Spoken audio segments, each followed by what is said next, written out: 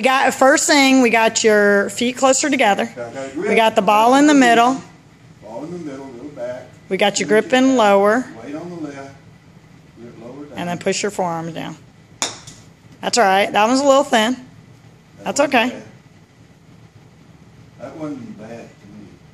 Feel, boy, shifting over is really hard. It's different. It's just different. Well, because you've trained yourself to go behind the ball. The last one because I went back in my weight. Yeah. If you had a scale on me, the first one that you said was anyway. Yep. Yeah. Good. I shifted my weight. I wasn't supposed to.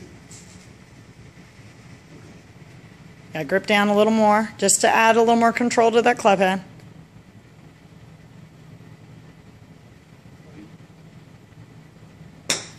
Good. Okay, I'm gonna go on this side just so you can see it. Go. Keep going. I got 2 balls. Down, feet together, look, go back, down with my hands, right over here. There you go. Boy, that felt better. Good. Felt really better. I have to do the whole thing. I'll be doing this for the Yeah, get your routines in. 1,000 times. You said Dick made him hit 1,000 wedges. You said, come see me after you hit 1,000 wedges. 1,000.